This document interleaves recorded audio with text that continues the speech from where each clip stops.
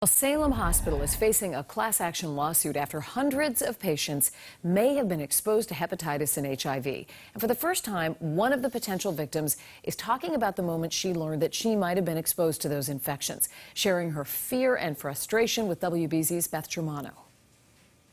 My brain went into 800 different places, and I literally just could not stop trying to figure it out. Melinda Cashman's reaction when she received a letter from Salem Hospital late on a Friday afternoon, November 3rd, telling her she may have been exposed to a virus and no ability to immediately follow up. Was I going to end up needing a kidney or a liver transplant?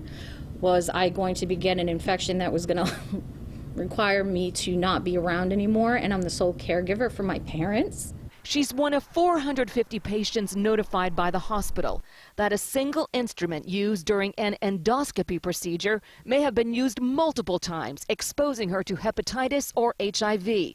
And now she's part of a class action lawsuit. The hospital has a duty to be open with the patients, to talk to them about why this happened, how this happened, for how long it's been going on.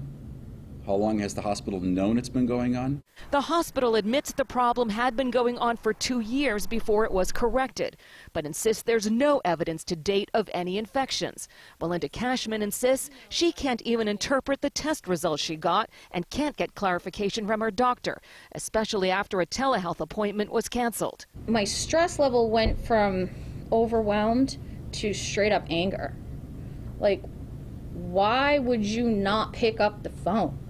The suit claims the hospital has not been transparent with patients and aims to get answers, including how to prevent the mistake from happening again. They're upset, they're anxious, and they have questions that we intend to seek answers to in this lawsuit.